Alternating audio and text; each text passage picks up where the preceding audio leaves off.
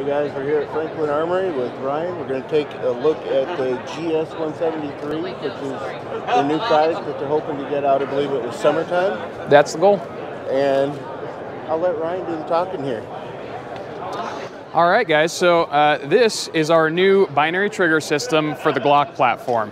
This is for the Gen 3 G17. That's what we're starting with. We're hoping to increase our product line into all the different generations fairly soon thereafter.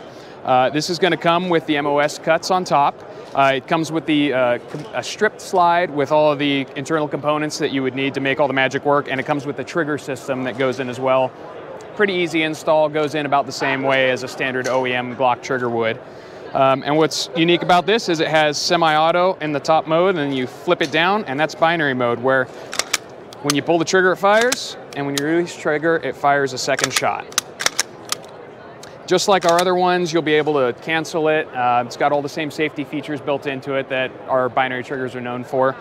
And yeah, this guy's going to be coming out sometime this summer. All right, thanks, Ryan.